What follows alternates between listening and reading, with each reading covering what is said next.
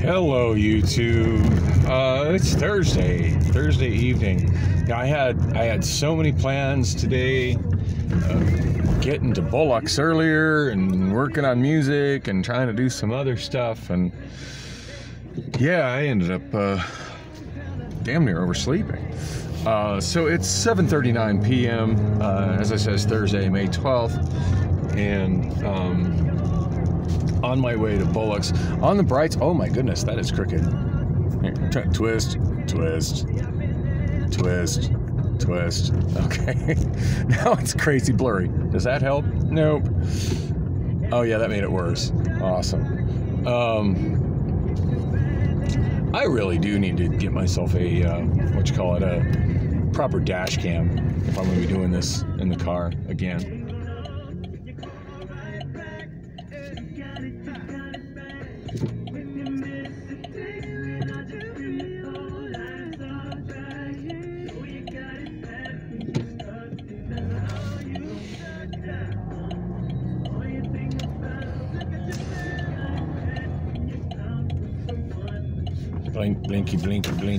Blinky bicycle.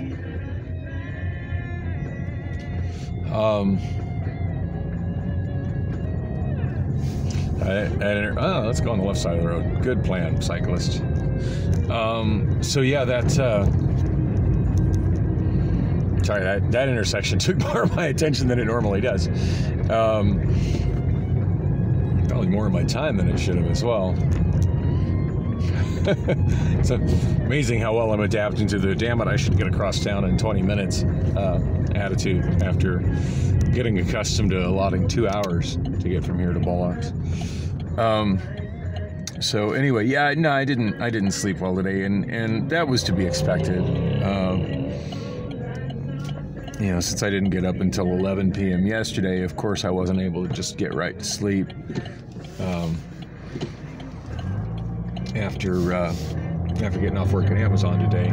Now, I do feel I made pretty good use of the time, going to Discount Tires, going to the bank, and even McDonald's. But yeah, I was kind of hoping to go get the car washed today, and that still hasn't happened. It's still disgustingly filthy.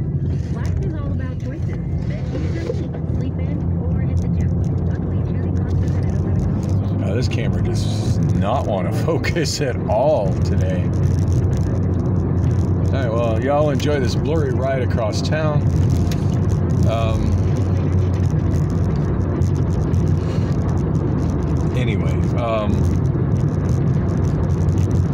Yeah, once I got home, I just had a hell of a time getting to sleep, and farted around and Reddit a little bit, farted around on YouTube a little bit. Every time I'd go to sleep, I'd end up waking up within about an hour or two. And now that I don't know how much sleep I got, it doesn't feel like it was much, though. Well, on the bright side, after I finish my show, I can I have the option to just get my money and hop up in the car and going home, so that's a nice change. As opposed to having to be stuck there until 4 in the morning and then another 90-plus minute bus journey home. Of course, by the time I get home at 2:30 or 3 in the morning, by the time I get home, I'm sure I'll be wide awake by then.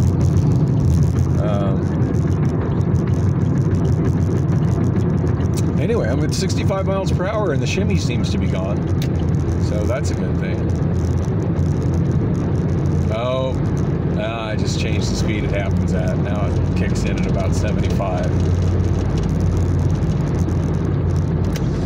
Oh well, they told me at Discount Tire if I still had a shimmy at higher speeds to come in, and they balance the tires and presumably rotate them as well. So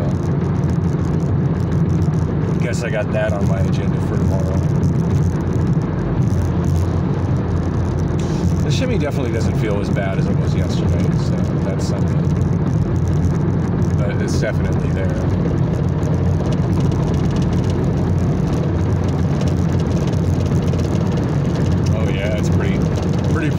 78.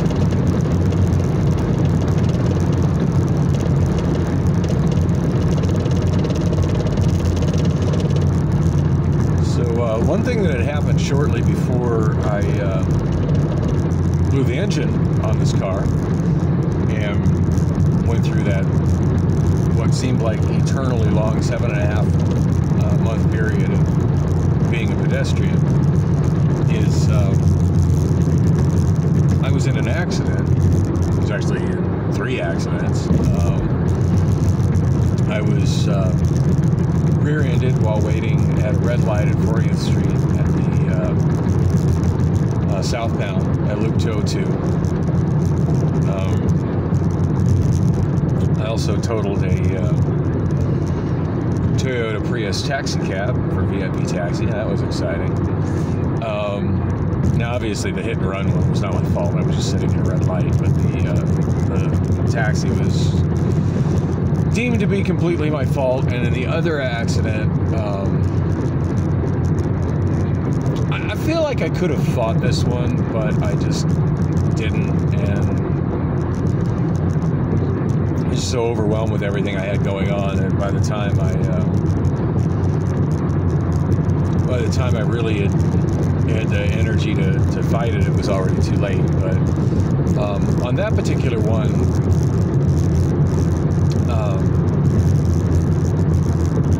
now I did kind of do a questionable lane change across some construction pylons, or what do you call it, construction cones, whatever they're called, and cut somebody off, and they hit me on the right side. And yeah, I definitely did cut them off, but I don't think there's any way possible that they could have been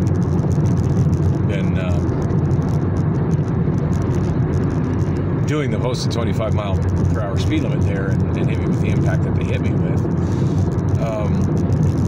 But as far as like my defense on that was that going down that bit of road there was a very small sign saying to keep right, which I didn't see. But what I did see was a very large sign with blinking lights that was indicating to go left. So I went left, and it wasn't until after it split that I realized that in order for me to turn right to get on Loop 202 from Van Buren, that I needed to be on the right side of construction barriers. Now, granted, that doesn't absolve me from my need to be more closely checking the people that were coming on the right. But I don't know. I feel like I looked, and as depending on the speed they were going, I just really don't feel that the woman who hit me was going the speed limit. Anyway, now it's too late to do anything about it. I've already, my insurance has already paid for her damages, and of course none of my damage was paid for because I've only got liability. But yeah, my insurance paid for her damages, and I'm paying inflated insurance rates now as a result of it. But I still do have some damage in my car I sustained from it.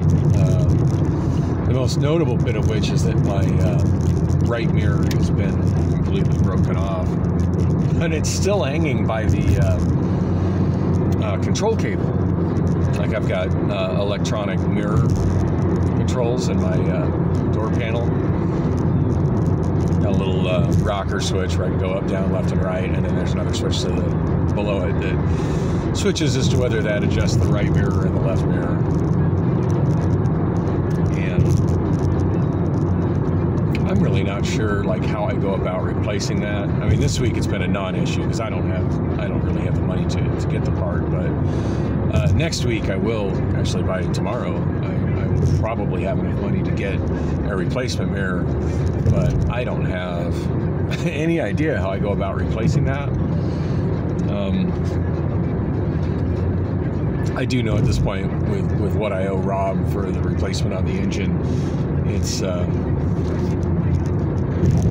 not that I don't need to be bringing him this car to work on the mirror. I can figure that out myself. So, and that's something I really should have looked up while I was laying in bed having trouble getting to sleep. But really easy to not think of that until I'm in the car looking over to the right and seeing what's left of my mirror dangling inside the window by that control cord.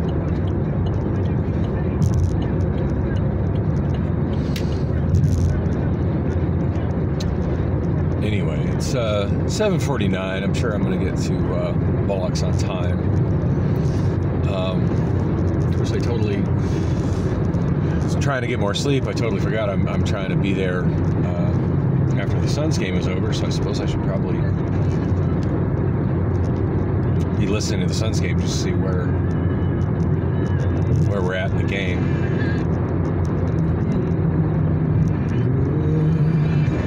Global superstar Michael Bublé is back. Higher Tour live. There's a show I won't be going to. September 20th, Footprint Center. Michael Bublé. Like you've never seen him before. Reserve seats on sale now at Ticketmaster.com. Yeah, a lot of artists I'd like to see live. Michael Bublé is really not one of them. For 45 years, has a slam dunk special. Not hating, just not how I'd want to spend my evening. Pizza and a large antipasta salad for only $28.95. Streets of New York has a wide variety of pizza, pasta, wings, subs, salads. God, I thought of tuning into the game way too late. by the time it gets back to the game, I'll probably already be at the bar. Have your slam dunk special delivered by Streets, not a Anyway, delivery service. Go to Streets of New York. Not the end of the world if I don't have karaoke starting the second the game ends, but I always feel like I get more momentum with the show if I can just segue immediately from the game to music. Across America. And now you're at home in the Valley. Here through life's financial milestones. Here for you every step of the way. Exceptional service is our promise. Visit Alaska USA at one of 12 Valley locations or at alaskausa.org. Alaska USA Federal Credit Union. Strength in members. Hey, this guy is going like 45 in the right lane. More than just answers. You need understanding. At Banner Health, we see you for who you are, the people you love, the moments you would miss for the world. We offer video visits, a 24/7 nurse now line, and more. Not just because. So yeah, not really much on my mind as far as a show today. Normally I've got a song stuck in my head that I really want to sing, or Less worried. but on the last week I've just been so occupied just between holy crap, I'm driving again, and working at Amazon that the karaoke show has been about the last thing from my mind. In fact, I was planning at some point this week of trying to go over to Woodshed too and talk to a manager, and that didn't happen either. Oh, nice headlights, dude. I'm driving with no lights on at all. Anyway, yeah, I should really make a point to do that tomorrow as well. With 36 valley-wide locations and more coming soon, you're sure to have a Cobblestone near you. Save time, save money, and go unlimited with Cobblestone. Radio station still playing commercials. I'm almost to the bar. All you want, with no contract required. Just ask a Cobblestone team member. I wonder if that means it's halftime. Or visit cobblestone.com to find a location near you and sign up today. Cobblestone Auto Spa, official car wash partner of the Phoenix Suns. Let's go Suns! Hey Suns fans, don't just watch all the NBA playoffs action, be part of it with FanDuel, an official partner of the NBA. Right now, all new customers get a risk-free first bet up to $1,000. Just place any bet on the NBA playoffs, and if you don't win, you'll get up to $1,000. And to remember, I got to watch for panhandlers standing in the road these days on this intersection. On basketball's biggest stage. 21 plus at present AZ. First online real money wager only. Refund issued as non-withdrawable site credit that expires in 14 days. Interestingly, there's not one today. Gambling problem? Call 1-800. Oh, yeah, well, it could just be somebody crossing in the crosswalk.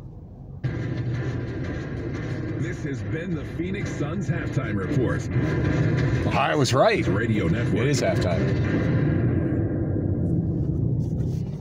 The home of Phoenix Suns. Well, I should have no trouble setting up my karaoke stuff during the second half of the game. So. And I'm going to assume they had no problem getting the PA turned on, or I'd have gotten a phone call from the bar by now. So. When you're a member of America First Credit Union, the only house that matters I to guess I us got to get used to is the setting one up you with call the home. loud noise of a game going on. Sometimes that really rattles me, but I'm feeling balanced enough today. I should have no issue with it. Nurture and care for the things you cherish most. So hey, one thing that's kind of good and exciting, speaking of my karaoke show, is I remembered to bring my AKG microphone. I have had to do the last 2 shows without it because, which reminds me, I never did finish the story about, I kept going off on vlog after vlog a couple weeks ago about how I ended up at a multi-millionaire's house for a small house party. But part of that, which I don't know if I ever really explained, was that I brought my AKG microphone with me over there, which ended up not being of any use there due to technical reasons I don't have enough trip left to explain. But the problem has been that the last 2 weeks since, both weeks, I've been in such a hurry to get out the door and get on the bus that I didn't. Yeah, it's a creative maneuver, dude. If you're parked on the side of the road, you're not supposed to go forward until traffic passes you, dude. I think that guy was trying to pick up a hooker. Yeah, like last 2 weeks, both weeks in a row, I completely forgot I needed to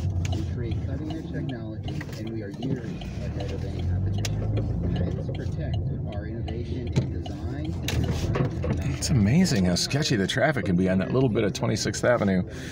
I was just trying to turn left into the parking spot, and there was a guy came up on me from behind that looked like he was trying to pass me while I was turning left.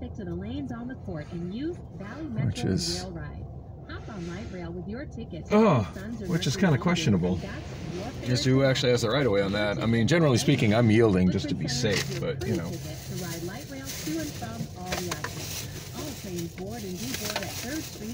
Oh yes, remember if you got Sun's tickets, that doubles as light rail tickets. Yeah. Okay. Oh, and by the way, there's only one track downtown. Have fun with that, people. They're not mentioning that in their promo. God, I can just imagine a train full of excited Sun fans freaking out at 12th Street because the train isn't going anywhere for 15 minutes. Anyway, I need to get in and wrap it up. So, yeah, long story short, I finally remembered my dang microphone, and I just about forgot it again today. As I was kind of groggily getting ready for work, I looked over at I looked over at my Amazon bag, and I'm thinking, well, you know, I'm not walking, so I don't really need to bring that stuff with me. And then at the last second, I remembered that as I was going to sleep, I was kind of straightening the area up by my bed, and I saw the microphone. I'm like, oh shit, that should be in my Amazon bag, so it goes with me. So, but I do have it, the microphone and its receiver and power supplier in this bag here, and that also reminded me I needed to get paper and pencils and my rechargeable batteries that I've been charging. So anyway. It's time to rock the house at 7:57. I'm pretty much right on time. So thanks for coming with on the ride. And oh God, it's so nice I can actually get here in less than 20 minutes again.